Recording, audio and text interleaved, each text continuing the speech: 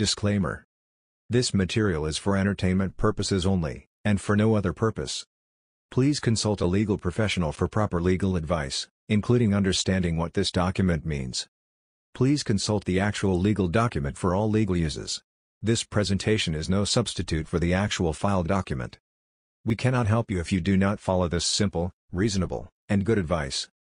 Please let us know about any errors in this presentation so that we can correct them. Unfortunately, we cannot and will not correct any errors made in the underlying documents, so please make sure the error is a presentation error. Thank you very much for your time, support, and interest. We hope you enjoy this content. Sponsors. Unfortunately, there are no video sponsors or channel sponsors at this time. If you would like to sponsor us, please reach out. All donations are welcome. Thank you. Please remember to like this video, subscribe to our channel for more videos like this, and share this video with others. Doing this will help us reach other interested people, and will help to support this channel. We appreciate your action. Thank you. Chapter 1. Photo by Chip Somatavilla, Getty Images. 1. The Big Lie.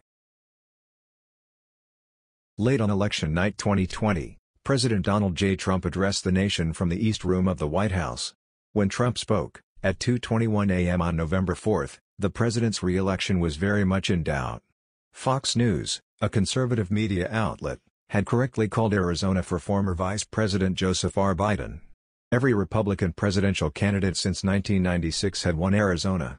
If the president lost the state, and in the days ahead it became clear that he had, then his campaign was in trouble. But as the votes continued to be counted, President Trump's apparent early lead in other key states he needed to win, steadily shrank. Soon, he would not be in the lead at all, he'd be losing. So, the President of the United States did something he had planned to do long before Election Day: he lied.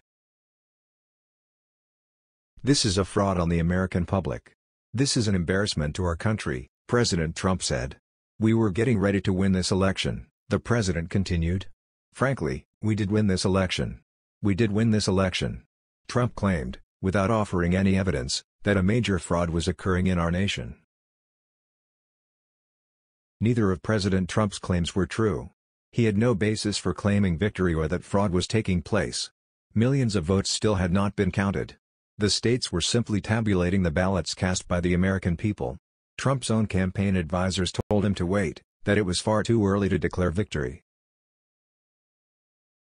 As the evening progressed, President Trump called in his campaign team to discuss the results. Trump campaign manager William Stepien and other campaign experts advised him that the results of the election would not be known for some time, and that he could not truthfully declare victory. Stepien was of the view that, because ballots were going to be counted for days, it was far too early to be making any proclamation about having won the election. Stepien told President Trump that his recommendation was to say, votes are still being counted. It's too early to call the race. Jason Miller, another senior Trump campaign advisor, told the Select Committee that he argued in conversations with Stepien and others that night against declaring victory at the time as well, because it was too early to say one way or the other who had won. Miller recalled recommending that we should not go and declare victory until we had a better sense of the numbers. According to testimony received by the committee, the only advisor present who supported President Trump's inclination to declare victory was Rudy Giuliani, who, according to Miller, was definitely intoxicated that evening. President Trump's decision to declare victory falsely on election night and, unlawfully, to call for the vote counting to stop, was not a spontaneous decision. It was premeditated. The committee has assembled a range of evidence of President Trump's pre-planning for a false declaration of victory. This includes multiple written communications on October 31 and November 3, 2020, to the White House by Judicial Watch President Tom Fitton. This evidence demonstrates that Fitton was in direct contact with President Trump and understood that he would falsely declare victory on election night and call for a vote counting to stop. The evidence also includes an audio recording of President Trump's advisor Steve Bannon, who said this on October 31, 2020, to a group of his associates from China. And what Trump's going to do is just declare victory, right? He's gonna declare victory. But that doesn't mean he's the winner. He's just gonna say he's a winner. The Democrats, more of our people vote early that count. Their vote in mail. And so they're gonna have a natural disadvantage, and Trump's going to take advantage of it. That's our strategy. He's gonna declare himself a winner.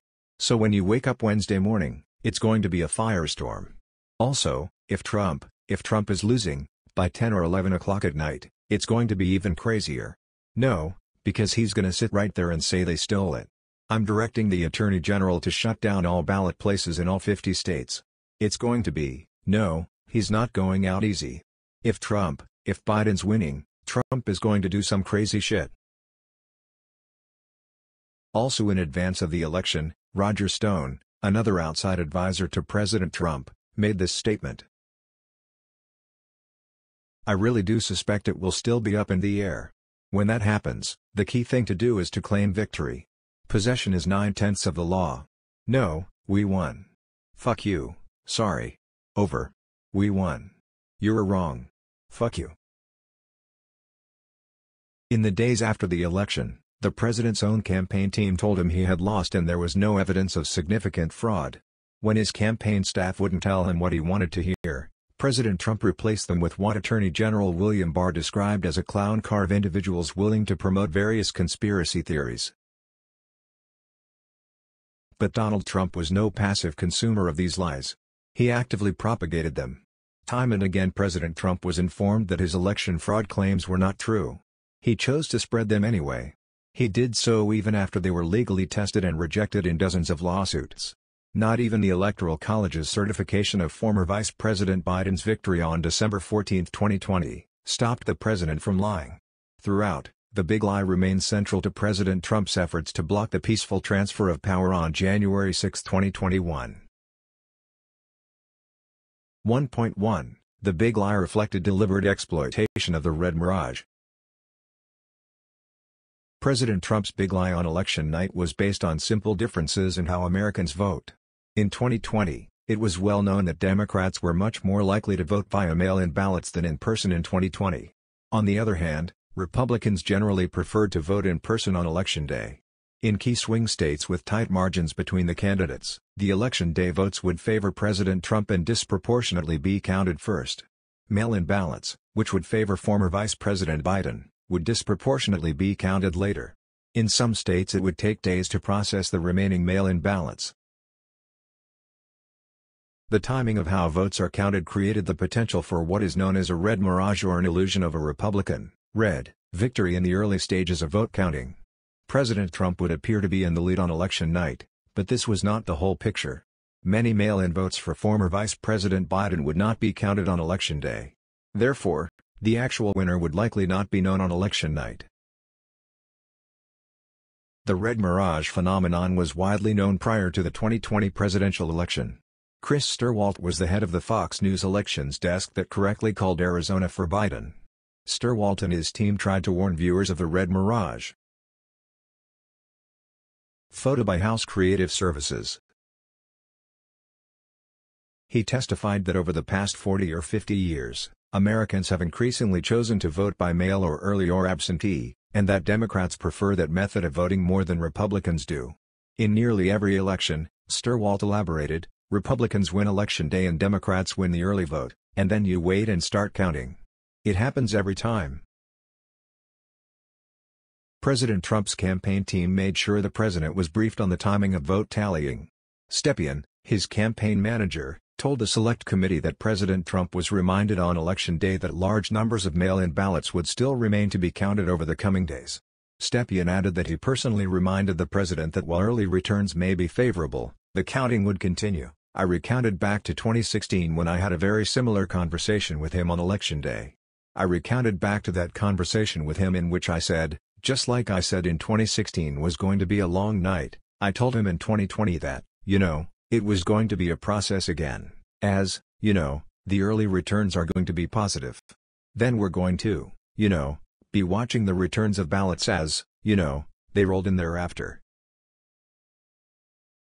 Ordinarily, the red mirage anomaly does not create problems in the election process because candidates wait for the votes to be tallied before declaring victory or conceding. As Stirwalt emphasized, prior to President Trump, No candidate had ever tried to avail themselves of this quirk in the election counting system. President Trump, however, made a different choice. In an extraordinary breach of the American democratic process, he decided to exploit the potential for confusion about the staggered timing of vote counting to deceive the American public about the election results. He and his allies foreshadowed this decision in their statements in the months leading up to the November 2020 election. 1.2 Trump's pre-election plans to declare victory. On Halloween, advisor Steve Bannon, who had served 4 years earlier as Donald Trump's 2016 campaign manager, laid out the election night plan. What Trump's gonna do is just declare victory. Right? He's gonna declare victory. But that doesn't mean he's a winner, Bannon told a private audience. He's just gonna say he's a winner. Bannon explained that the Democrats would have a natural disadvantage on election night, because more Democrats would vote by mail than Republicans and it would take time to count the mail-in ballots. This would give President Trump the illusion of a lead. And Trump's going to take advantage of it, Bannon said. That's our strategy. He's gonna declare himself a winner. In an interview on Fox News the morning of the election, Bannon insisted that President Trump needed to address the nation that night, to provide the narrative engine for how we go forward. During an episode of his podcast later that same day, Bannon clarified what he meant. President Trump is going to claim victory. Right? He's going to claim victory. Tom Fitton drafted a victory statement for the president to read on election night. On October 31st, he emailed the statement to President Trump's assistant, Molly Michael, and social media guru, Dan Scavino. Fitton wrote that Election Day, November 3rd, was the deadline by which voters in states across the country must choose a president. Fitton argued that counting ballots that arrived after Election Day would be part of an effort by partisans to overturn the election results. Of course, that claim wasn't true. Mail-in ballots are regularly processed after Election Day. Regardless, Fitton encouraged the president to preemptively declare victory. We had an election today, and I won, Fitton wrote for President Trump.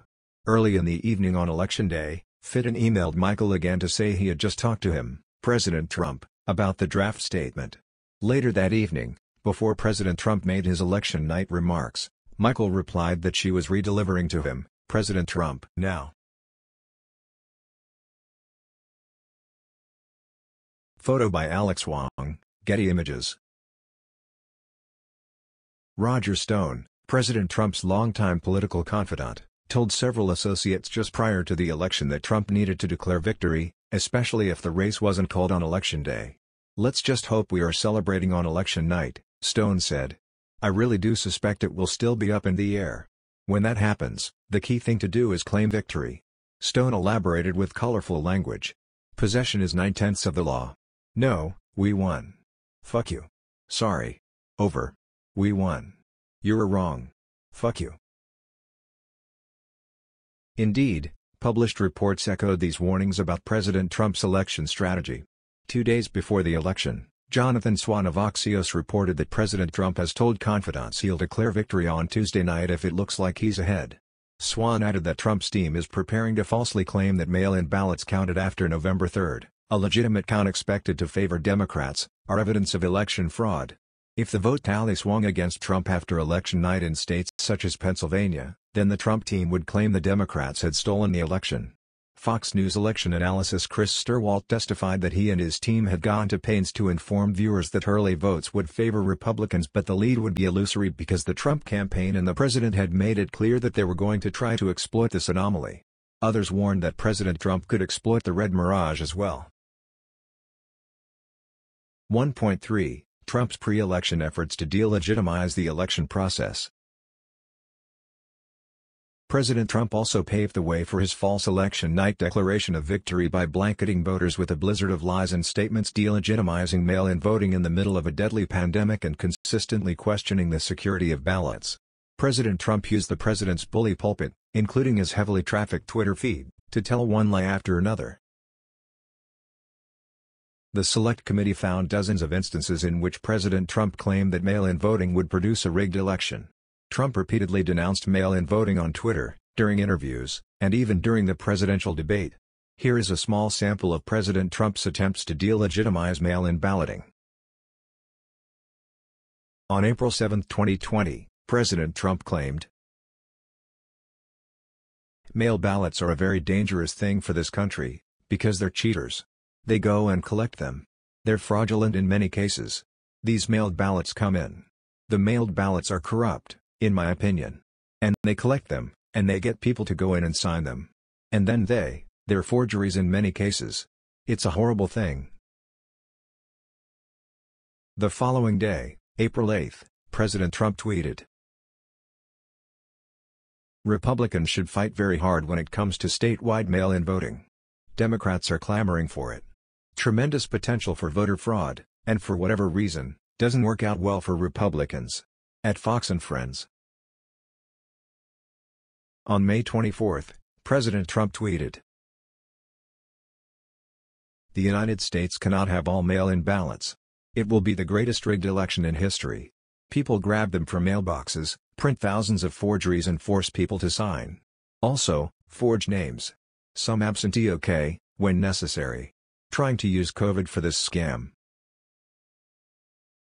On September 17, President Trump falsely alleged that mail-in ballots were ripe for foreign interference. At True the Vote, there is a group of people, largely radical left Democrats, that want election mayhem. States must end this crazy mass sending of ballots. Also, a gift to foreign interference into our election. Stop it now, before it is too late. Before the election, as President Trump campaigned against mail-in voting, Bill Stepien sought an intercession.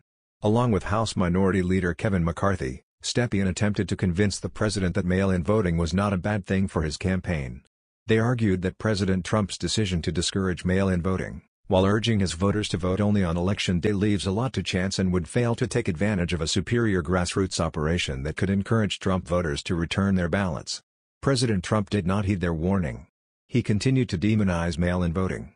The red mirage was a key part of his big lie. Ominously, President Trump consistently refused to commit to accepting the outcome of the election. During an interview on Fox News in July, Chris Wallace asked, "Can you give a direct answer if you will accept the election?" President Trump responded, "I have to see. Look, I have to see. No, I'm not going to just say yes. I'm not going to say no, and I didn't last time either." On September 23, 2020, a reporter asked President Trump if he would commit to a peaceful transferal of power after the election. The president refused, saying, "We're going to have to see what happens." The president claimed, "The ballots are disaster," adding that if he could get rid of the ballots, "We'll have a very peaceful, there won't be a transfer, frankly, there'll be a continuation." That is, according to President Trump, there would be a continuation of his presidency. The following day, September 24, another reporter followed up by asking if the election would be legitimate only if President Trump won. The president again suggested there was something suspect about mail-in ballots, adding that he was not sure the election could be an honest one. 1.4 President Trump's launch of the big lie. Consistent with the pre-election narrative planted by President Trump, within hours of polls closing, President Trump began pushing the claim that late reported vote tallies were illegitimate. Even though he had been reminded by his campaign manager that very day that a large number of mail-in ballots would not be counted for several hours or days, President Trump claimed that Democrats were going to find ballots at 4 o'clock in the morning and add them to the list. He also suggested that Democrats were continuing to vote after the polls had closed.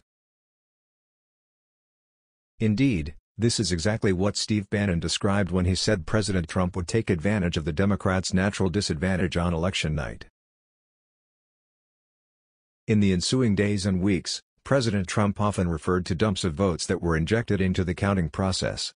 His supporters latched onto these false claims. There were no dumps of votes, just tallies of absentee ballots as they were reported by jurisdictions throughout the country in a fully transparent process. These batches of ballots included votes for both Trump and Biden. The late reported votes favored the former vice president, just as President Trump's campaign advisors said they would, particularly in primarily Democratic cities. Attorney General Bill Barr recognized immediately that the red mirage was the basis for President Trump's erroneous claim of fraud. Right out of the box on election night, the president claimed that there was major fraud underway. Barr said, "I mean, this happened, As far as I could tell, before there was actually any potential of looking at evidence. President Trump's claim seemed to be based on the dynamic that, at the end of the evening, a lot of Democratic votes came in which changed the vote counts in certain states, and that seemed to be the basis for this broad claim that there was major fraud. President Trump knew about the red mirage. He chose to lie about it repeatedly, even after being directly informed that his claims were false. This was often the case in the post-election period. The president consciously disregarded facts that did not support his big lie. 1.5 Post-election, President Trump replaces his campaign team. President Trump's campaign leadership, including Bill Stepien, the campaign's manager, and Justin Clark, the campaign's deputy manager, supported President Trump, and were willing to pursue recounts and other standard post-election litigation, but they were not willing to promote baseless conspiracy theories. Stepien and others characterized this group as Team Normal. Less than 2 weeks after the election, President Trump pushed Team Normal aside because its members didn't tell him what he wanted to hear. In their place, Trump promoted Rudy Giuliani and his associates, men and women who spread baseless and extreme claims of election fraud. Giuliani, the former mayor of New York City, recruited several investigators and lawyers to assist him. Giuliani's team included Jenna Ellis, Bernard Kerik, Boris Epshteyn, Catherine Freese, and Christina Bobb. Ellis functioned as Giuliani's deputy on the new Trump campaign legal team. Kerik, the former commissioner of the New York Police Department and a pardoned felon, served as Giuliani's chief investigator.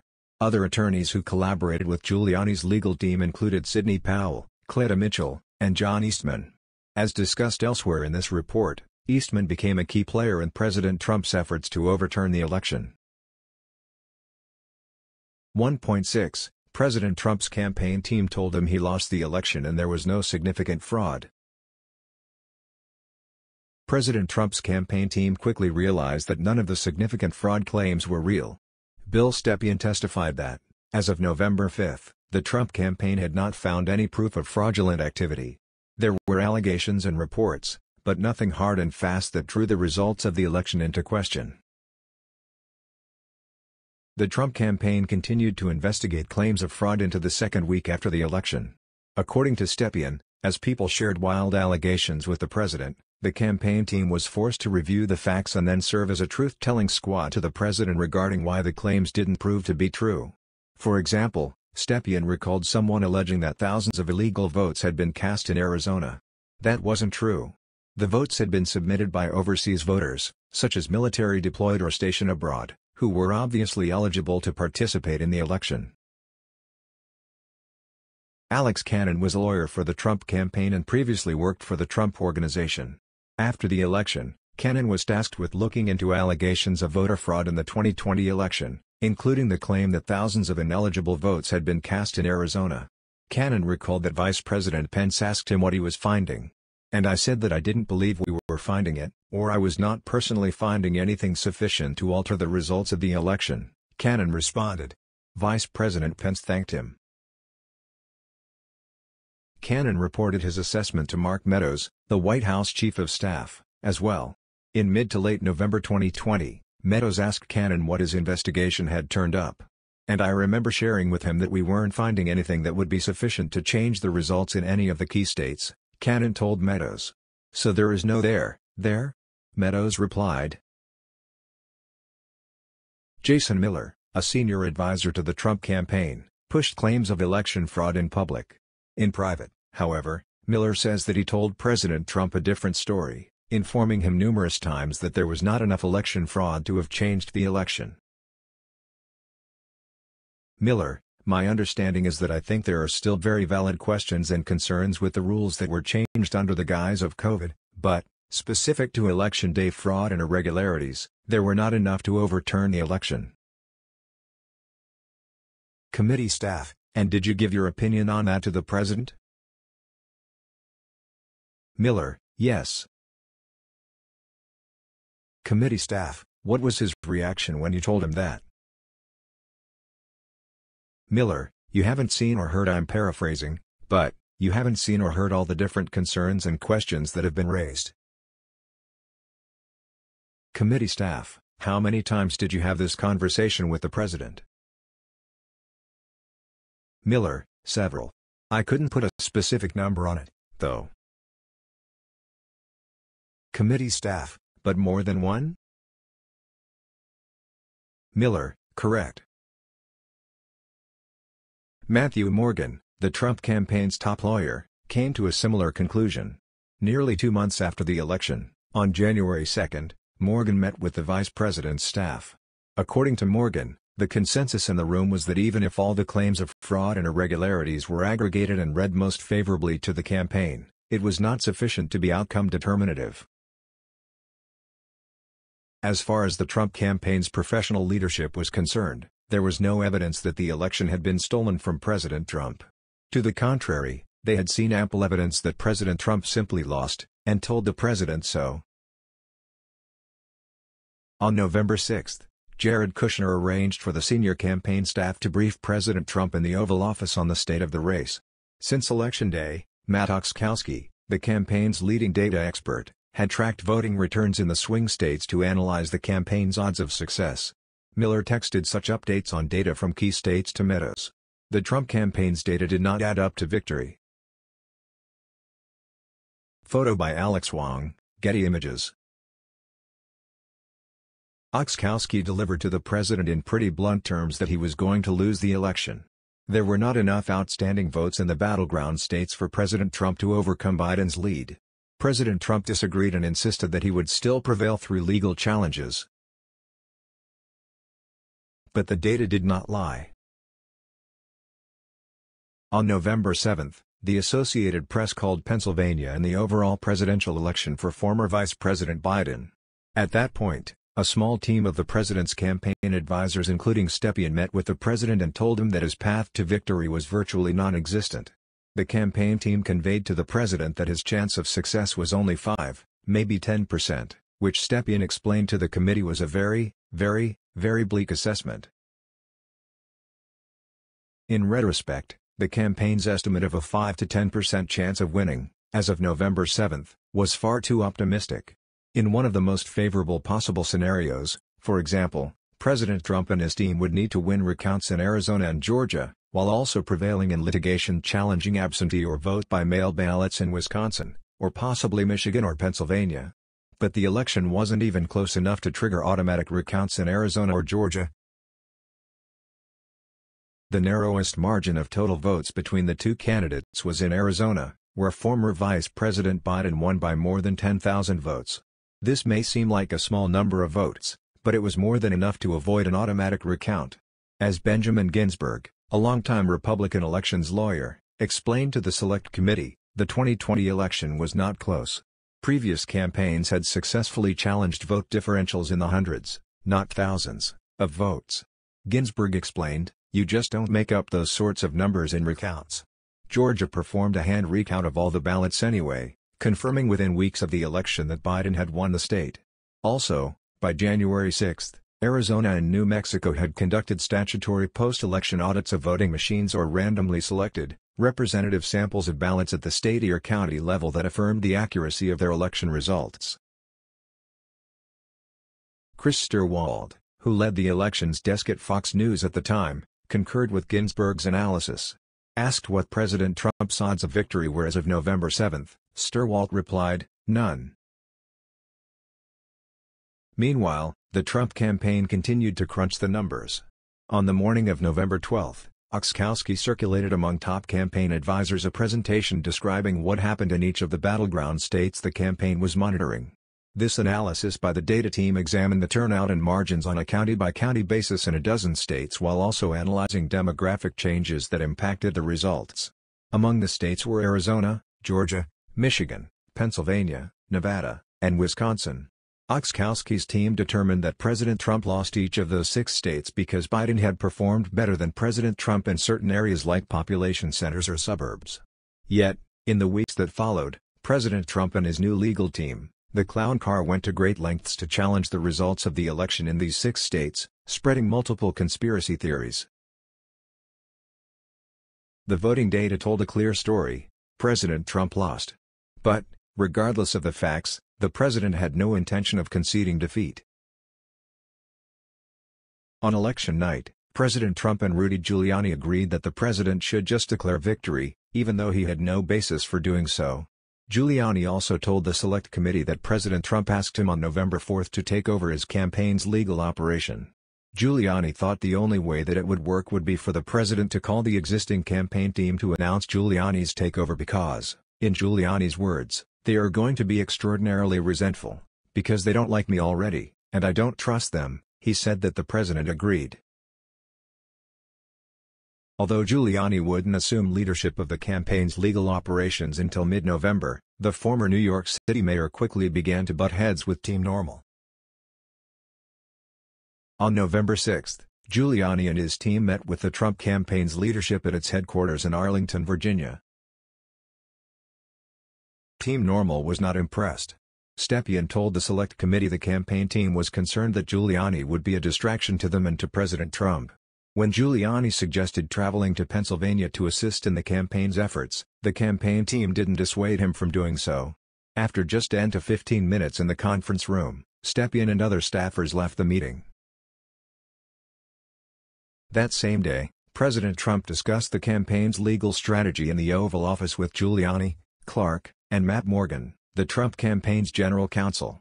Prior to the election, Morgan was responsible for the campaign's litigation strategy. Morgan and his team filed lawsuits challenging the changes states made to voting practices during the coronavirus pandemic. Morgan also studied previous elections to determine the types of cases that were likely to succeed. Clark described how the campaign's original legal strategy was based on his general theory for election cases, to look at what do you think, what do you know, and what can you prove, and then determine which cases to file from there. Giuliani had other ideas and advocated to President Trump that he be put in charge of the campaign's legal operation so that he could pursue his preferred strategy. Mr. Giuliani didn't seem bound by those cases or by those precedents.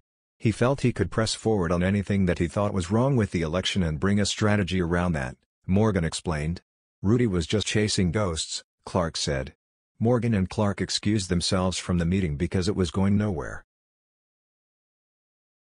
The next day, November 7, Giuliani held a press conference at Four Seasons Total Landscaping in Philadelphia, Pennsylvania. He immediately began making outlandish claims, arguing that the Democrats have conspired to steal the election. As you know from the very beginning, mail-in ballots were a source of some degree of skepticism, if not a lot of skepticism, as being innately prone to fraud, Giuliani said. Those mail-in ballots could have been written the day before by the Democratic Party hacks that were all over the convention center. Giuliani offered no evidence to support his shocking and baseless allegation. Echoes of President Trump's relentless campaign against mail-in balloting, and his decision to exploit the red mirage, were easy to hear. Photo by Chris McGrath, Getty Images. On November 10, Giuliani and Carrick met with President Trump in the Oval Office to discuss their investigation into voter fraud. White House counsel Pat Cipollone and White House senior advisor Eric Hirschman were also in attendance.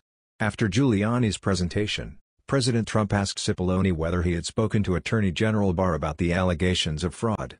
One day before, Barr had issued a memorandum outlining a shift in DOJ policy that allowed federal prosecutors to investigate claims of voting irregularities without waiting for the results to be certified. President Trump's question was an early indication that he was going to pressure the DOJ to endorse his phony fraud claims. Days later, Giuliani and Justin Clark engaged in a screaming match during a meeting in the Oval Office. Giuliani was urging President Trump to file a lawsuit in Georgia, but Clark pointed out that a hand recount was already being conducted and argued it was better to wait. Giuliani told President Trump that Clark was lying to him. A formal changing of the guard would follow. On November 14, President Trump announced on Twitter that Giuliani was now the head of his campaign's legal team. Team Normal saw drastic changes to their roles on the newly structured campaign team, some self-imposed, and many outside law firms that had signed up to support the campaign's legal efforts disengaged completely. "I didn't think what was happening was necessarily honest or professional at that point in time," Stepien explained. "This wasn't a fight that I was comfortable with," he added. On the day the leadership change was announced, Giuliani participated in a surrogate briefing to coordinate messaging by Trump loyalists during their media appearances.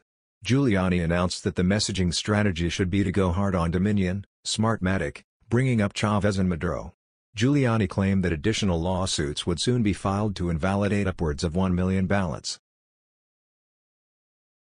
Consistent with the messaging advanced by the new campaign team, President Trump in mid-November remained Dugan, still refusing to concede defeat. President Trump continued to insist that he was cheated out of victory, endorsing one wild conspiracy theory after another to deny the simple fact that he lost. 1.7. President Trump had his day in court. "We've proven the election was stolen, but no judge, including the Supreme Court of the United States, has had the courage to allow it to be heard." That was how President Trump described efforts to overturn the election in court one day before the Electoral College met on December 14, 2020. That was false. Judges across the nation did evaluate President Trump's claims that the election was stolen. As longtime Republican election attorney Benjamin Ginsburg testified before the Select Committee, the president's camp did have their day in court, it's just that in no instance did a court find that the charges of fraud were real. In total, the Trump campaign and allies of President Trump filed 62 separate lawsuits between November 4, 2020, and January 6, 2021, calling into question or seeking to overturn the election results. Out of 62 cases, only one case resulted in a victory for the President Trump or his allies, which affected relatively few votes, did not vindicate any underlying claims of fraud, and would not have changed the outcome in Pennsylvania.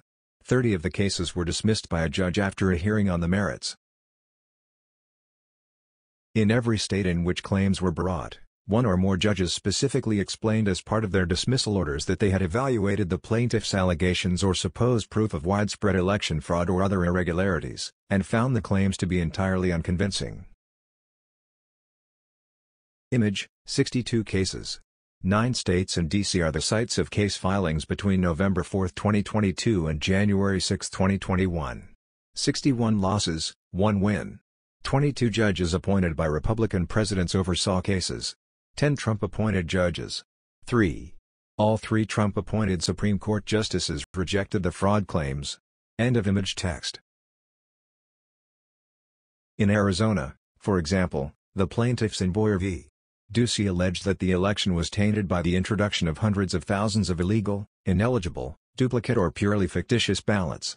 A federal judge dismissed their suit, finding it void of plausible allegations and sorely wanting of relevant or reliable evidence. Likewise, in Ward v. Jackson, an Arizona state court judge dismissed a lawsuit by the state GOP chair following a 2-day trial, finding no evidence of misconduct, fraud, or illegal votes. This ruling was unanimously upheld by the state Supreme Court, where all 7 justices were appointed by GOP governors. In Georgia, a state court dismissed Boland v. Raffensperger, which alleged that tens of thousands of illegal ballots were cast by out-of-state voters or with invalid signature matches. The judge found that the complaint's factual allegations rest on speculation rather than duly pled facts and do not support a conclusion that sufficient illegal votes were cast to change or place in doubt the result of the election. The judge who issued this decision had been appointed by a Republican governor, as had 7 of the 8 justices of the state Supreme Court who upheld her ruling. Likewise, a federal judge denied relief to the plaintiff in Wood v. Raffensperger, which alleged that new procedures for checking absentee ballot signatures spoiled the result by making it harder to reject illegal ballots, finding no basis in fact or law to grant him the relief he seeks. The judge wrote that this argument is belied by the record because absentee ballots were actually rejected for signature issues at the same rate as in 2018. In Michigan, a federal judge found in King v.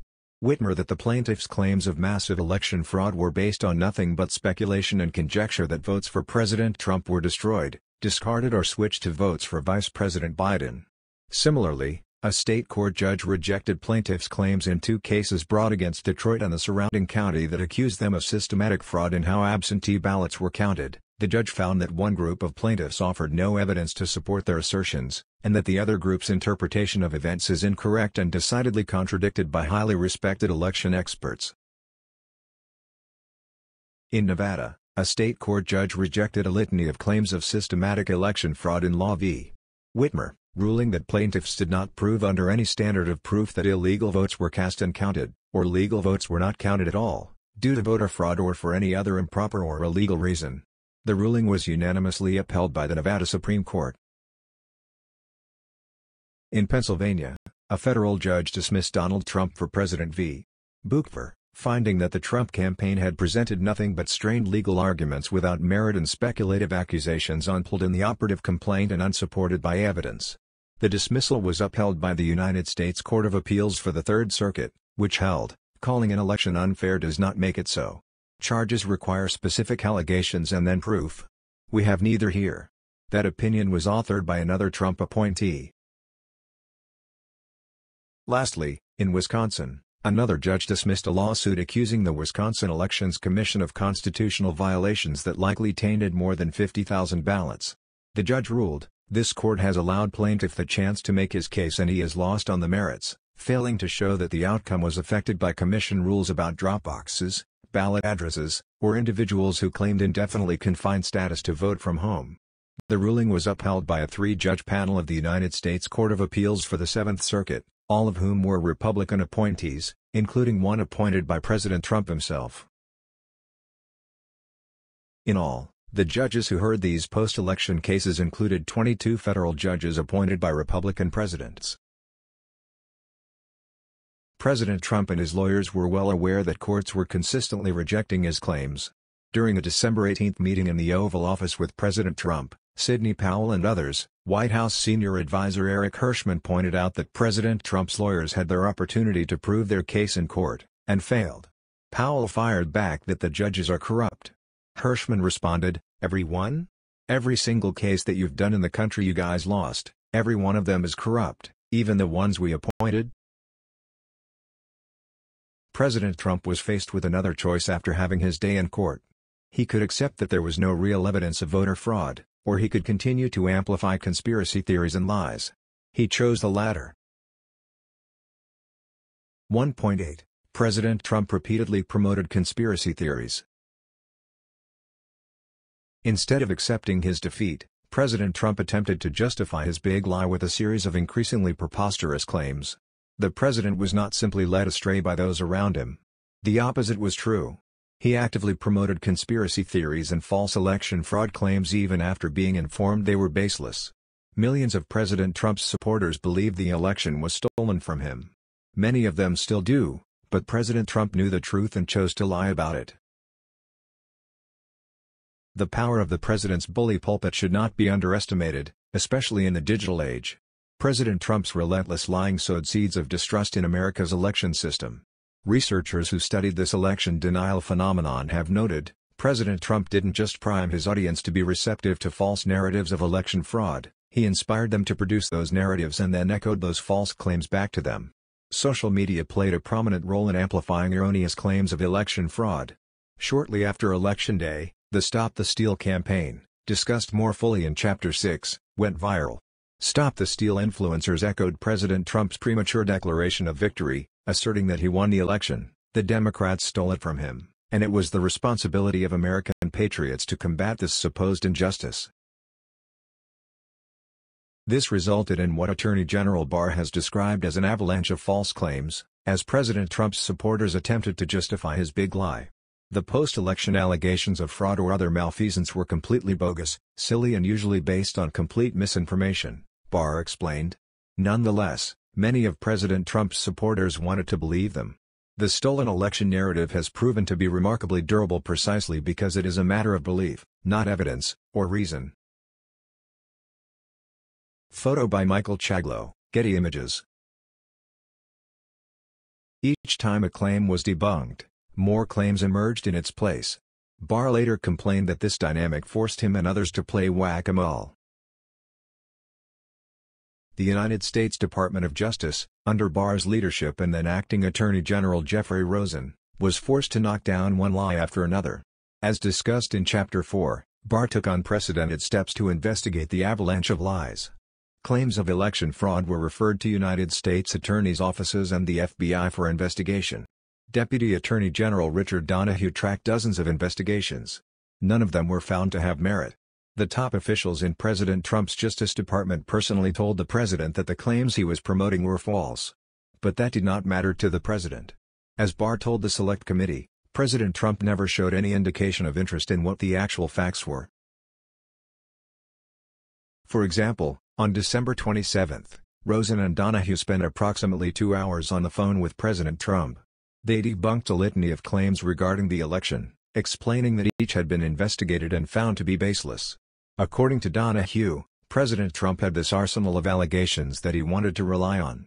Donahue thought it was necessary to explain to the president based on actual investigations, actual witness interviews, actual reviews of documents, that these allegations simply had no merit.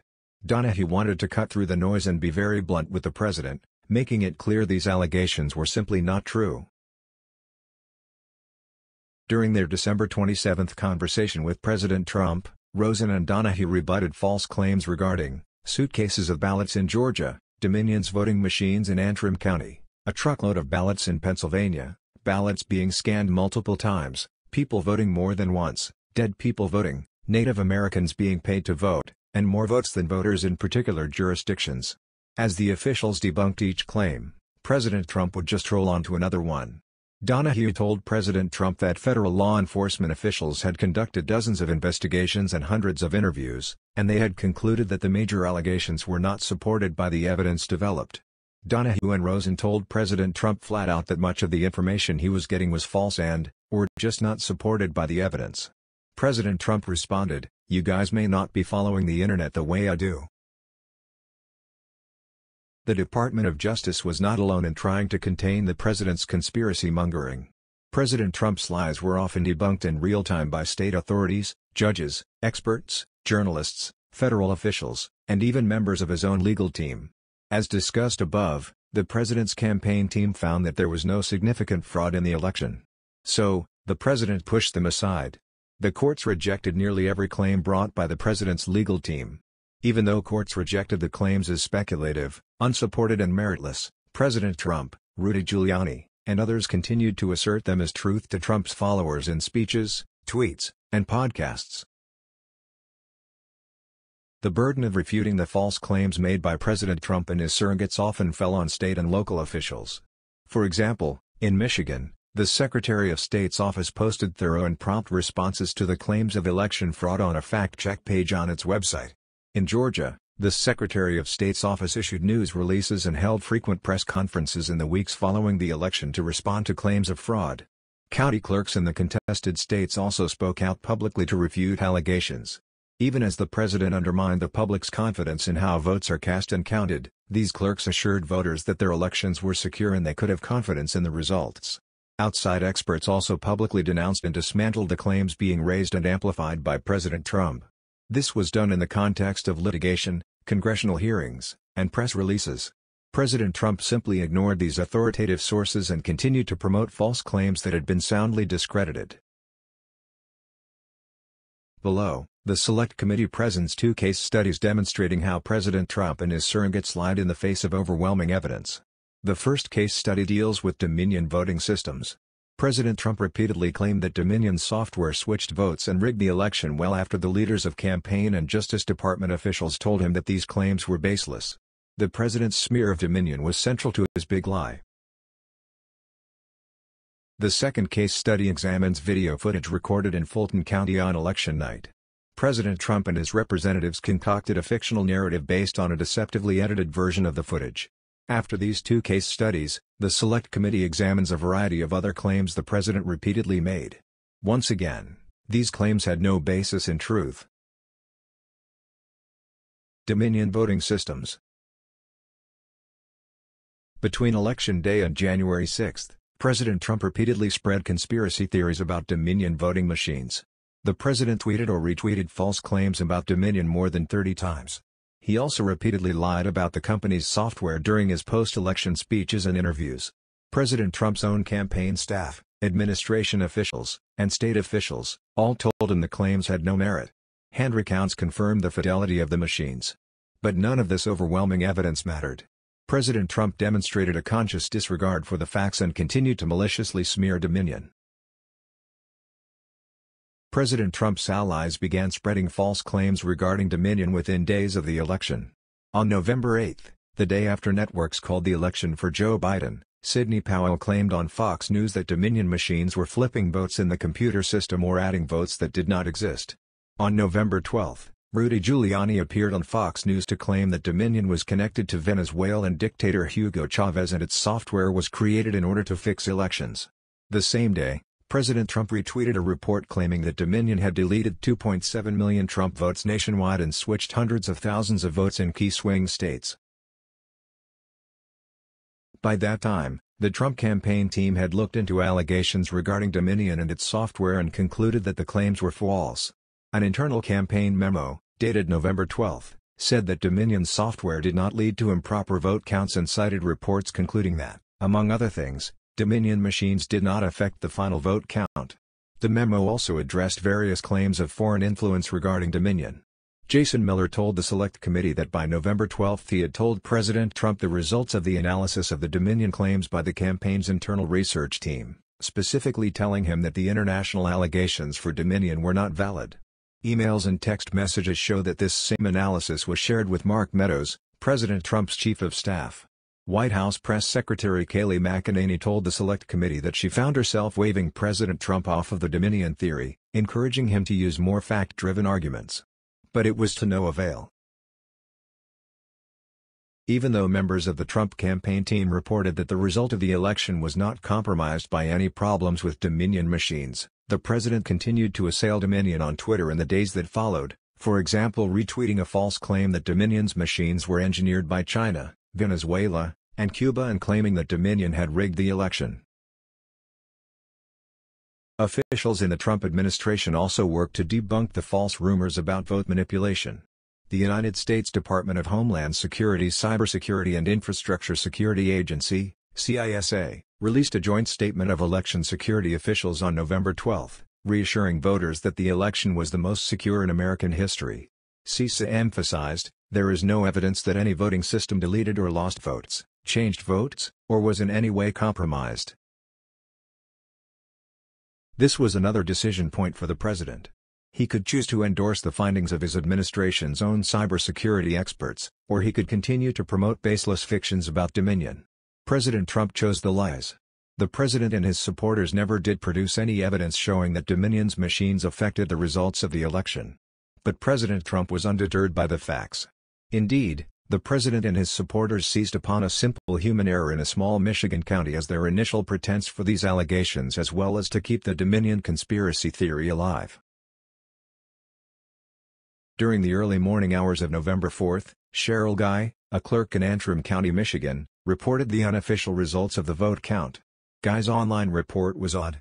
It showed that former Vice President Biden had somehow won Antrim, a county that is majority Republican and President Trump was expected to easily win. Trump's supporters quickly pointed to Biden's improbable win as evidence that Dominion had tampered with the votes. That wasn't true. Guy had made a mistake in updating the election counting software after a late addition of a local candidate to the ballot in some of the county's precincts, which caused her unofficial counts to be off when she tallied the votes reported by the various precincts. Guy, a Republican, was informed of the odd result and began to investigate immediately. The result was corrected, and President Trump won Antrim just as was expected. Within days, local and state officials in Michigan explained to the public what had happened. On November 7, the Michigan Secretary of State's office issued a detailed description of Guy's error and assured the public that the official results were not impacted. The Michigan Senate's Committee on Oversight, led by Republican Senator Ed McBroom, conducted its own comprehensive review of the claims related to Antrim County and confirmed that the initial reporting error was entirely attributable to an honest mistake by the county clerk. The mix-up in Antrim County was quickly corrected. A human error, not the voting machines. But President Trump used it as a pretext to continue lying about Dominion. On November 12, the same day CISA released its statement on election security, President Trump asked Tim Walberg, a Republican congressman from Michigan, to check with key leadership in Michigan's legislature as to how supportive they could be in regards to pushing back on election irregularities and potential fraud. That night, President Trump asked his acting Secretary of Homeland Security, Chad Wolf, to look into allegations of election irregularities in Michigan. The next day, President Trump's assistant sent Wolf a letter from Michigan state legislators raising claims about the election, including an incorrect claim that flawed Dominion software had caused votes to be counted for the wrong candidate. Administration officials quickly knocked down the Dominion claim. Wolf forwarded the allegations to the leadership of CISA, including CISA Director Christopher Krebs. Krebs provided Wolf with a press release from the Michigan Secretary of State that debunked the false claim about Antrim County and Dominion software in detail. Wolf shared an update about the information he received from Krebs with White House Chief of Staff Mark Meadows. On November 17, Krebs tweeted out a statement issued by the nation's leading election scientists that dismissed claims that election systems had been manipulated as either unsubstantiated or technically incoherent. President Trump fired Krebs that same day. President Trump claimed the statement released by Krebs was highly inaccurate, in that there were massive improprieties and fraud. The president had no evidence for his claim. On November 19, Rudy Giuliani, Sidney Powell, and Jenna Ellis held a press conference at the Republican National Committee, RNC, headquarters in Washington, D.C. Powell asserted that there was massive influence of communist money through Venezuela, Cuba, and likely China in the interference with our elections here in the United States. She pointed a finger at Dominion, claiming its software was created in Venezuela at the direction of Hugo Chavez to make sure he never lost an election, and Giuliani echoed her claims. Hope Hicks told the Select Committee how that press conference was received in the White House. The day after the press conference, President Trump spoke by phone with Sidney Powell from the Oval Office. During the call, Powell repeated the same claims of foreign interference in the election she had made at the press conference. While she was speaking, the president muted his speakerphone and laughed at Powell, telling the others in the room, "This does sound crazy, doesn't it?" A few days later, the Trump campaign issued a statement claiming Powell was not part of the Trump campaign's legal team. But Powell's outlandish claims were no different from those President Trump was making himself. On November 19, the same day as Powell's appearance at the RNC, President Trump tweeted and retweeted a link to a segment on One America News Network, OAN, that was captioned, "Dominionizing the Vote." The segment claimed that Dominion had switched votes from Trump to Biden. OAN featured a supposed cyber expert, Ron Watkins, a key figure in the QAnon conspiracy movement. On his own Twitter account, Watkins celebrated and thanked his supporters just minutes after President Trump tweeted the clip, and President Trump went on to share the clip again several times in the days that followed. Officials inside the Trump administration continued to debunk the Dominion conspiracy theory, including during in-person meetings with President Trump. Attorney General Bill Barr met with President Trump face-to-face on 3 occasions after the election.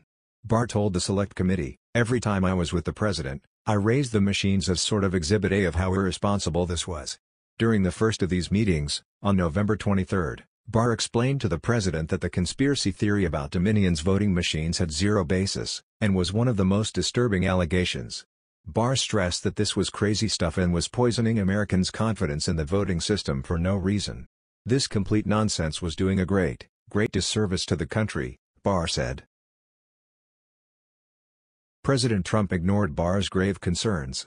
On November 29, President Trump was interviewed by Fox News' Maria Bartiromo. It was the president's first interview since he lost his bid for re-election. He claimed the election was rigged and rife with theft and a total fraud. He repeated various conspiracy theories, leading with the claim that Dominion's voting machines had glitches, which he alleged moved thousands of votes from my account to Biden's account.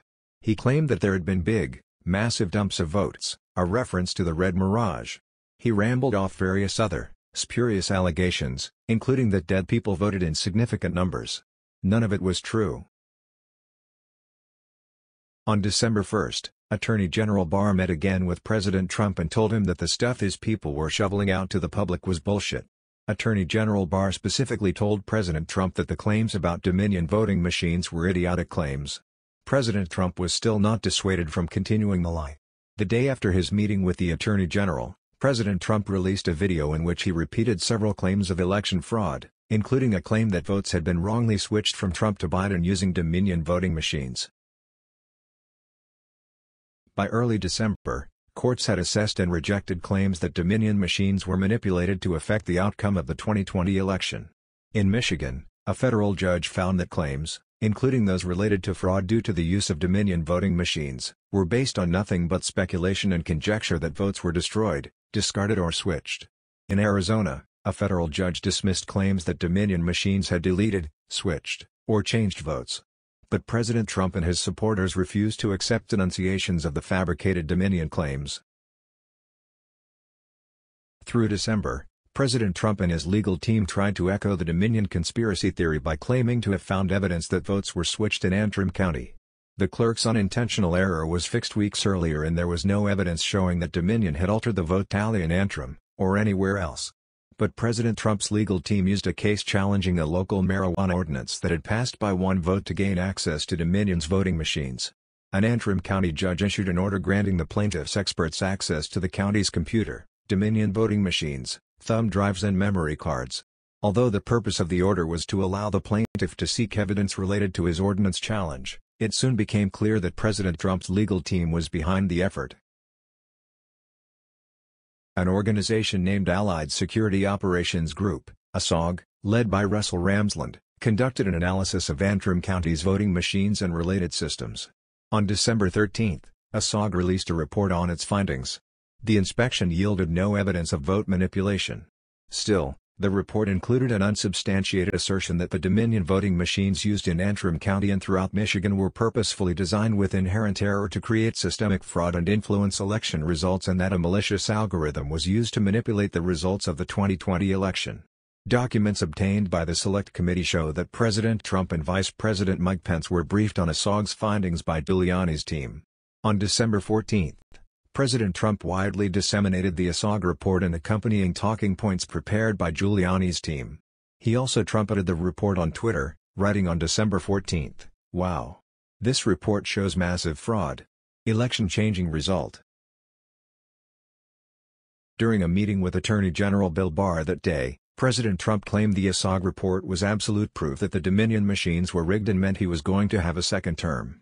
Barr told the Select Committee that he believed the ASOG report was very amateurish, its authors lacked any real qualifications, and it failed to provide any supporting information for its sweeping conclusions about Dominion.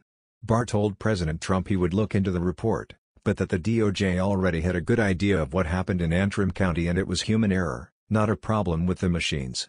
In any event, Barr promised President Trump they would have a definitive answer within a couple of days because a hand recount was being conducted. In the ensuing days, as Barr predicted, the ASOG report was swiftly and soundly criticized by experts within and outside the Trump administration, including the Department of Justice and the Department of Homeland Security. The initial analysis of election security experts at the Department of Homeland Security was that the ASOG report was false and misleading and demonstrates a callous misunderstanding of the actual current voting certification process. Subsequent analyses of the ASOG report and the underlying data from Antrim County were even more critical. These thorough assessments of the Antrim County data and the ASOG report demonstrate that virtually every one of the claims that President Trump and his surrogates made about the report was false. ASOG's inspection did not reveal any malicious software or algorithms or any other evidence that the voting machines had been compromised.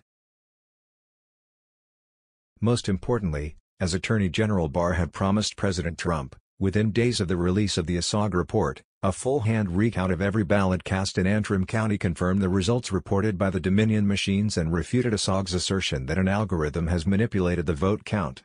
Giuliani's chief investigator, Bernie Kerik, acknowledged that his team was not able to find any proof that a Dominion voting machine improperly switched, deleted, or injected votes during the 2020 election. President Trump was not swayed by these basic facts. The president continued to promote the ASOG report, hounding DOJ to investigate the matter further. He returned to ASOG's claims during a December 27 call with Acting Attorney General Rosen and Acting Deputy Attorney General Donahue, citing the report's claimed error rate of 68% in Antrim County. Donahue pointed out to the president that the difference between the computer and hand count was only one vote and that he cannot and should not be relying on ASOG's fraudulent claim, because it was simply not true. President Trump's fixation on Dominion's voting machines and the baseless theory that the machines had manipulated votes led to a concerted effort to gain access to voting machines in states where President Trump was claiming election fraud. On the evening of December 18, Powell, Lieutenant General Michael Flynn, retired, and Patrick Byrne met with the president at the White House. Over several hours, they argued that President Trump had the authority, under a 2018 executive order, to seize voting machines. Several administration officials joined the meeting and forcefully rejected this extreme proposal. Multiple lawyers in the White House, including Eric Hirschman, Derek Lyons, and White House counsel Pat Cipollone pushed back strongly against the idea of seizing voting machines. Cipollone told the Select Committee it was a horrible idea, which had no legal basis, and he emphasized that he had seen no evidence of massive fraud in the election. White House advisor Eric Hirschman similarly told the Select Committee that he never saw any evidence whatsoever to sustain the allegations against Dominion. National Security Advisor Robert O'Brien phoned into the December 18 meeting and was asked if he had seen any evidence of election fraud in the voting machines or foreign interference in our voting machines. O'Brien responded that his team had looked into that, and there's no evidence of it. Around the same time, President Trump, Mark Meadows, and Rudy Giuliani were repeatedly asking the leadership of DHS whether the agency had authority to seize voting machines, and they were repeatedly told that DHS has no such unilateral authority. Giuliani and Powell were also engaged in efforts to access voting machines in multiple states with the assistance of sympathetic local election officials. Those efforts turned up no evidence of any vote manipulation by any Dominion machine, but President Trump continued to press this bogus claim. On January 2, 2021, President Trump had a lengthy phone call with Georgia Secretary of State Brad Raffensperger. The president repeatedly brought up Dominion's voting machines, alleging that they were at the heart of a conspiracy against him. Raffensperger was incredulous. "I don't believe that you're really questioning the Dominion machines," Raffensperger said. "Because we did a hand retally, a 100% retally of all the ballots, and compared them to what the machines said and came up with virtually the same result. Then we did the recount, and we got virtually the same result." In other words, the story in Georgia was the same as the story in Antrim County, Michigan. Officials performed a hand recount to put to rest any allegations that Dominion's machines had manipulated the vote. But once again, President Trump consciously disregarded these basic facts and persisted with his lies. During a January 4, 2021, speech in Dalton, Georgia, President Trump chose to ignore Secretary Raffensperger's straightforward observations. The president rhetorically attacked Dominion once again, claiming that a crime had been committed in this state and it was immeasurable. The president called for an immediate forensic audit of an appropriate sampling of Dominion's voting machines and related equipment. His allegations were both false and nonsensical. Georgia had already performed a statewide hand recount of all ballots. President Trump and his allies have never provided any evidence showing that Dominion's voting software altered votes in the 2020 presidential election. In fact, some of the most vocal proponents of the Dominion claims harbored their own misgivings about the claims they were making in public. For example, Rudy Giuliani repeatedly claimed in public that Dominion voting machines stole the election, and that foreign countries had interfered in the election, but the evidence uncovered by the Select Committee reveals that he did not believe either of those things to be true. Giuliani testified that he did not believe that voting machines stole the election. He also acknowledged that he had seen no evidence that foreign countries had interfered in the election or manipulated votes. This testimony is consistent with his lead investigator Bernie Kerrick's acknowledgement that he had not come across proof that voting machines were used to switch, delete, or inject votes improperly. Christina Bobb, an attorney who worked with Giuliani, similarly could not point to any evidence of wrongdoing by Dominion. Even Sidney Powell, perhaps the most committed proponent of the Dominion falsehoods, was unable to provide the Select Committee with any evidence or expert report that demonstrated that the 2020 election outcome in any state had been altered through manipulation of voting machines. And Powell defended herself in a defamation suit brought by Dominion by claiming that no reasonable person would conclude that her statements were truly statements of fact. By January 6, 2021, President Trump's claims regarding Dominion had been debunked time and again. The president knew, or should have known, that he had no basis for alleging that Dominion's voting machines had cost him the election. The State Farm Arena video. President Trump also recklessly promoted allegations that video footage from a ballot counting center in Fulton County, Georgia, was proof of major election fraud. He was repeatedly informed that these allegations were false, but he pressed them anyway. On December 3, Rudy Giuliani presented state legislators with selectively edited footage of ballots being counted on election night at Fulton County's State Farm Arena. Giuliani misrepresented the video as a smoking gun proving election fraud. The president repeatedly claimed that he would have won Georgia, if not for a supposed conspiracy that unfolded on election night. President Trump and some of his supporters alleged that political operatives faked a water main rupture to expel Republican poll watchers. These same operatives then supposedly took illegal ballots from suitcases hidden under tables and added those ballots to the official count multiple times over by scanning them more than once. Not one of these allegations was true. In a speech on December 5, President Trump made the false claim about the State Farm Arena and claimed that if you just take the crime of what those Democrat workers were doing, that's 10 times more than I need to win this state. During the December 22 speech, he played the same deceptive footage presented by Giuliani several weeks earlier. President Trump also repeatedly scapegoated one of these Fulton County election workers during his January 2 phone call with Georgia's Secretary of State, repeatedly referencing her by name and calling her a professional vote scammer and hustler. It was a malicious smear. President Trump was directly notified at least 4 different times that the allegations he was making were false. On December 15, then Deputy Attorney General Jeffrey Rosen told him, "It wasn't a suitcase. It was a bin. That's what they use when they're counting ballots. It's benign." Rosen's deputy, Richard Donahue, also debunked this claim, including on a phone call on December 27 and in a meeting in the Oval Office on December 31. "I told the president myself several times, in several conversations, that these allegations about ballots being smuggled in a suitcase and run through the machine several times, it was not true, that we had looked at it, we looked at the video, we interviewed the witnesses, and it was not true." Likewise, Georgia's Secretary of State Brad Raffensperger told President Trump that his allegations about the video were false.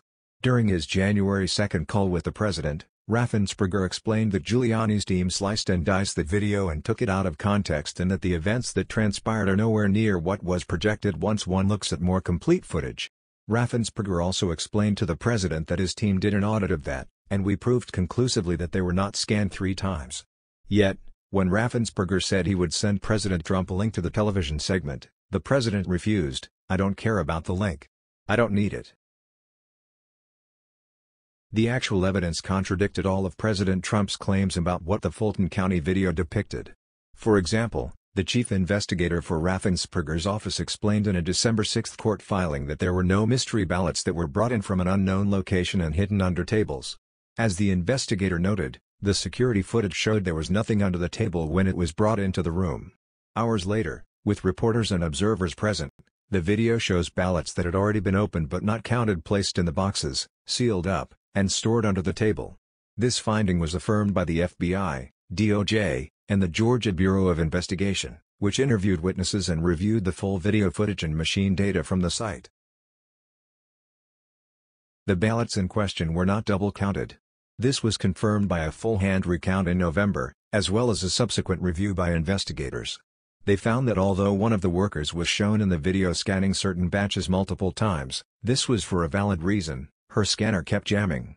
The investigators confirmed from scanner logs, as well as the footage, that she only hit the accept button once per batch. Investigators also found that staff likely did not tell the observers to leave, let alone forcefully eject them from the facility. Despite this conclusive evidence and testimony, President Trump continued to point to the Fulton County video as evidence of a grand conspiracy. On January 5, for instance, President Trump's executive assistant emailed a document from POTUS to Senator Josh Hawley, Republican Missouri, Senator Ted Cruz, Republican, Texas, and Representative Jim Jordan, Republican, Ohio, that cited Suitcasegate among the worst fraud incidents in Georgia. During his January 6 speech, President Trump told the crowd that in Fulton County, Republican poll watchers were ejected, in some cases, physically from the room under the false pretense of a pipe burst. The president continued, "Then election officials pull boxes, Democrats, and suitcases of ballots out from under a table. You all saw it on television, totally fraudulent. And illegally scanned them for nearly 2 hours, totally unsupervised. Tens of thousands of votes. This act coincided with a mysterious vote dump of up to 100,000 votes for Joe Biden, almost none for Donald Trump." No part of President Trump's story was true. He had already been informed that it was false. In June 2021, when Giuliani's law license was revoked by a New York State appellate court, the court's ruling cited his statements about supposed suitcases of ballots in Georgia as one of its reasons for doing so. If, as respondent claims, he reviewed the entire video, He could not have reasonably reached the conclusion that illegal votes were being counted, the court's ruling reads. President Trump's conspiracy-mongering endangered innocent public servants around the country, including in Fulton County. For example, during a December 10, 2020, appearance in Georgia, Giuliani falsely accused Ruby Freeman and Shay Moss, two black public servants shown in the Fulton County video, of surreptitiously passing around USB ports as if they're vials of heroin or cocaine. In fact, Moss had been given a ginger mint by her mother, Freeman. As described in Chapter 2, baseless accusations like these forever changed the lives of election workers like Freeman and Moss. All in service of President Trump's big lie. The fake ballot myth. The Trump campaign's distortion of the State Farm Arena video is just one example of the fake ballots lie. President Trump frequently claimed that fake ballots for Biden were injected into the vote counting process. To hear the president tell it, there were truckloads of ballots delivered in the middle of the night to vote counting centers and millions more votes were cast than there were registered voters. Judges, Trump administration officials, state authorities, and independent election experts found each iteration of the fake ballot claim to be just that, fake. The Trump campaign and its surrogates brought 9 cases that raised some version of a fake ballot's claim. Every one of those cases was promptly dismissed. For example, in Costantino v. City of Detroit, a Michigan court ruled that the plaintiff's claims regarding forged, backdated and double-counted votes in Detroit were incorrect and not credible and rife with speculation and guesswork about sinister motives. Many of the fake ballot claims were publicly raised and repeated by President Trump, but never included in any lawsuit. For example, a truck driver for the U.S. Postal Service claimed that he delivered hundreds of thousands of completed ballots from Bethpage, New York to Lancaster, Pennsylvania. President Trump repeated this allegation numerous times. The DOJ and FBI interviewed the relevant witnesses, including the truck driver, and reviewed the loading manifests. They determined that the allegation was not true. Both Attorney General Barr and his successor, Jeffrey Rosen, told President Trump this claim was false. But that didn't stop the president from repeating it. Another alleged truckload of ballots was supposedly delivered to the Detroit counting center at 4:30 a.m. on election night. This truck allegedly carried 100,000 ballots in garbage cans, waste paper bins, cardboard boxes, and shopping baskets. A widely circulated video purportedly showed an unmarked van dropping off ballots, which were then wheeled into the counting center on a wagon. In fact, the only ballot delivery in Detroit after midnight on election night was an official delivery of 16,000 ballots, stacked in 45 well-organized trays of approximately 350 ballots each. The wagon depicted in the video contained camera equipment being pulled by a reporter. The claim of 100,000 fake ballots being smuggled into the counting center in the middle of the night is even more ridiculous in light of the fact that only 174,384 absent voter ballots were recorded in the city of Detroit in the 2020 election. The addition of 100,000 fake ballots to approximately 74,000 legitimate ballots would certainly have been obvious to election officials. President Trump also repeatedly claimed that more votes were cast than there were registered voters in certain states, cities, or precincts. It was easy to fact-check these allegations and demonstrate they were false. For example, in Pennsylvania, approximately 9 million people were registered to vote and approximately 6.8 million votes were cast in the 2020 presidential election. Nevertheless, President Trump and his allies made numerous more votes than voters' claims in Pennsylvania. Citing 2020 mail-in voting data tweeted by Pennsylvania State Senator Doug Mastriano, President Trump claimed that 1.1 million ballots had been created and counted improperly. In fact, there was no discrepancy in the actual numbers. Mastriano erroneously compared the 2.6 million mail-in ballots cast in the November general election to the 1.5 million ballots that were returned in the June primary election. President Trump also promoted a false claim by a different Pennsylvania legislator that Pennsylvania had 205,000 more votes than voters. This claim was based on a flawed comparison by State Representative Frank Ryan of the votes recorded by state election authorities as having been cast and those reflected in a separate state registry. In fact, the discrepancy was a result of some counties not yet uploading their official results to the registry. In late December 2020, Acting Deputy Attorney General Donahue told President Trump that this allegation was baseless. President Trump kept repeating it anyway. The president and his surrogates made similar false claims concerning excess votes in Michigan. Many of those claims originated with a grossly inaccurate affidavit submitted by Russell Ramsland, the person behind the very amateurish and false and misleading ASOG report regarding Dominion voting machines in Antrim County. Ramsland claimed in a similar affidavit filed in federal court in Georgia that 3,276 precincts in Michigan had turnout of between 84% and 350%, with 19 precincts reporting turnout in excess of 100%. Ramsland's affidavit was widely ridiculed, in part, because he relied on data for dozens of precincts that are located in Minnesota, not Michigan. Even after he corrected his affidavit to remove the Minnesota townships, his Michigan data remained wildly off base. The multiple counting of ballots fiction. The president and his surrogates repeatedly claimed that ballots for former Vice President Biden were counted multiple times. These claims originated when some noticed election officials rerunning stacks of ballots through counting machines. But the allegation is based on a fundamental misunderstanding of the vote counting process. It is routine and appropriate for election officials to rescan ballots if they are not properly scanned and tabulated in the initial effort. In Costantino v. City of Detroit, the court rejected the incorrect and not credible affidavits speculating that ballots were run through scanners and counted multiple times in favor of the more accurate and persuasive explanation of activity put forward by the highly respected election official with 40 years of experience. As with other misguided claims of election fraud, the claim that ballots were counted multiple times disregards the safeguards in the voting process. In particular, as noted above, it would certainly have been apparent in the canvassing process if hundreds of ballots were counted multiple times in Detroit because the total number of ballots would greatly exceed the number of voters who voted. But that was not the case. The imaginary dead and ineligible voters.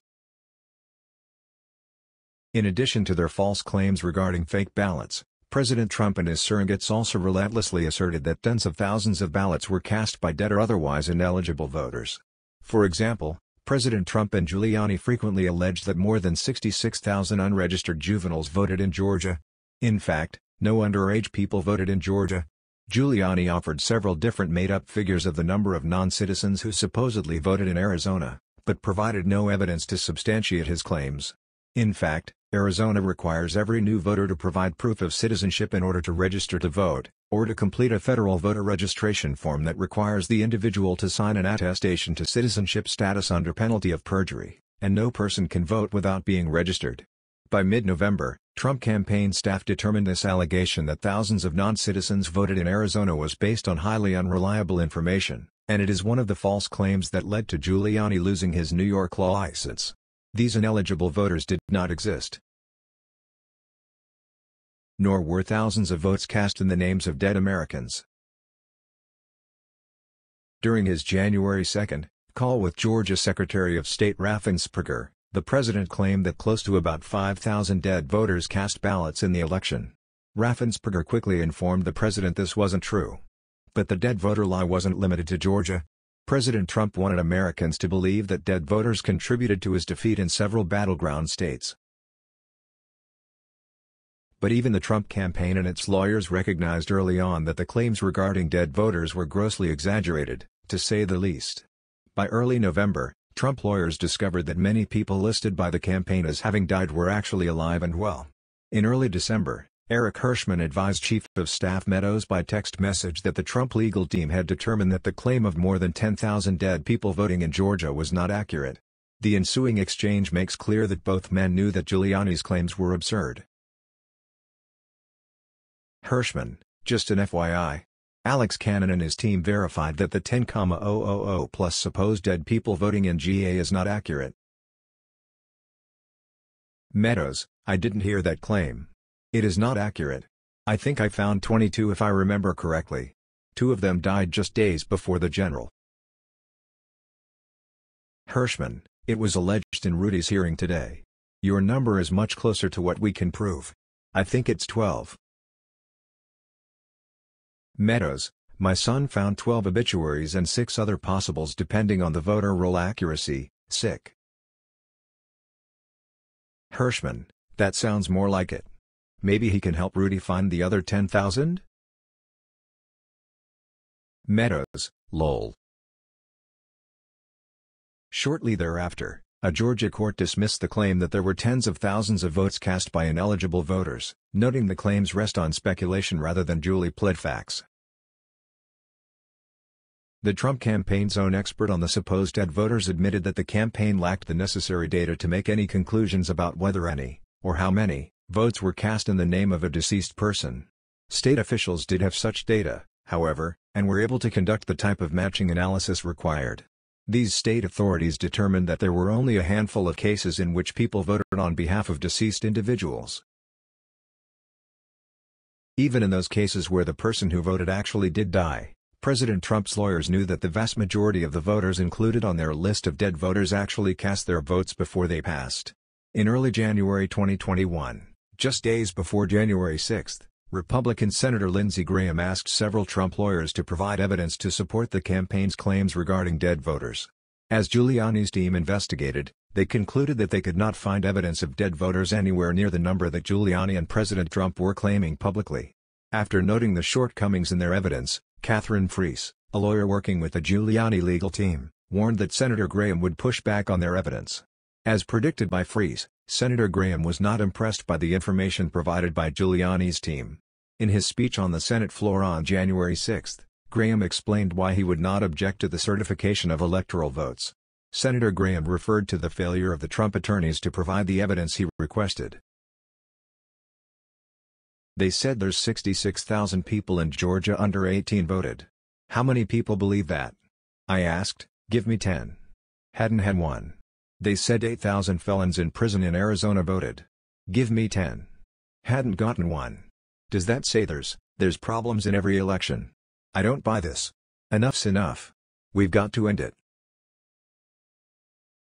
Documents obtained by the Select Committee reveal that President Trump and his lawyers knew that the claims being made in court about dead or ineligible voters in Georgia were inaccurate, and the lawyers were concerned that if the president vouched for those claims in another court pleading he might be criminally prosecuted.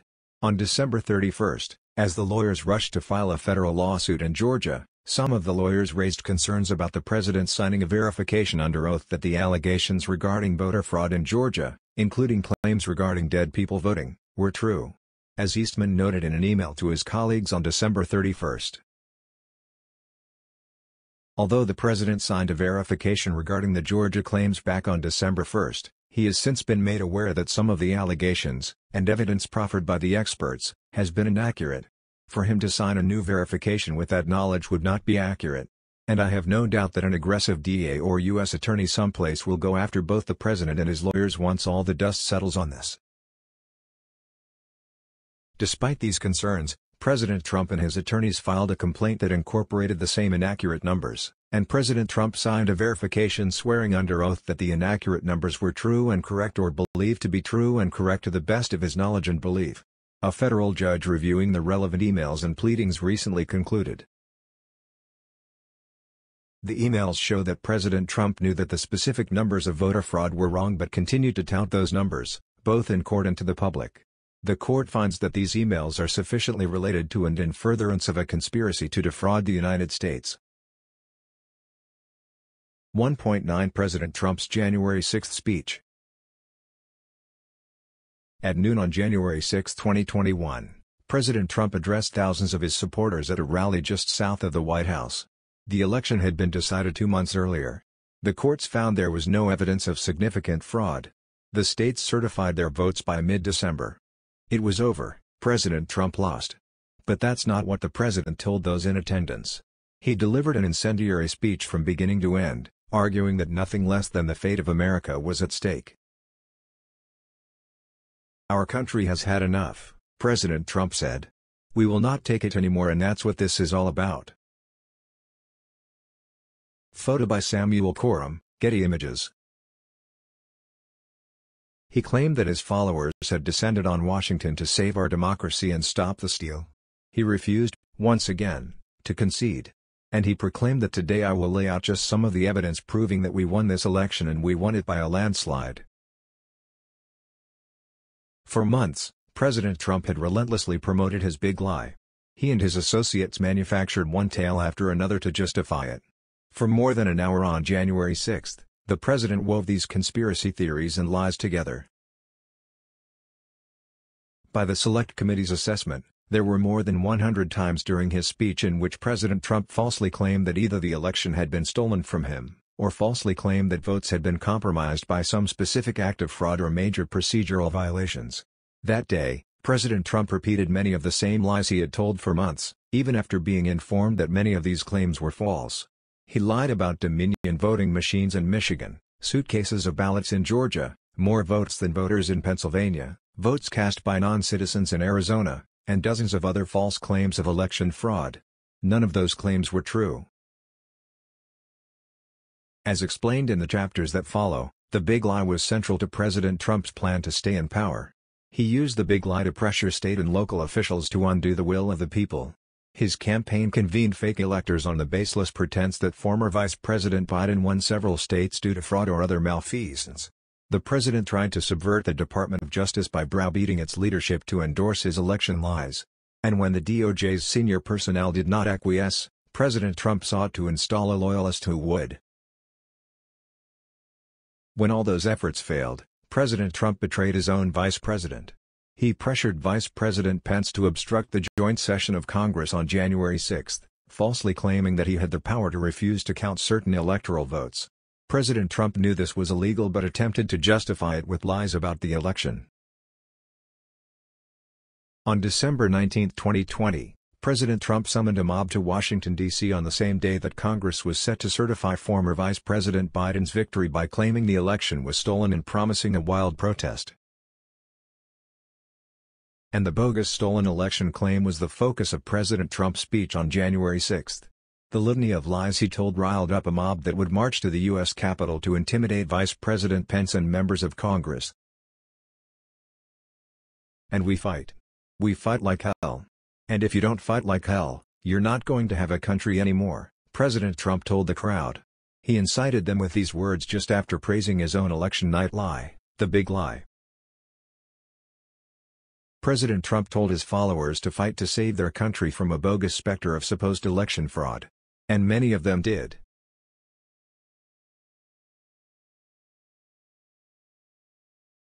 Thank you for your time. Please remember to like this video, subscribe to our channel for more videos like this, and share this video with others.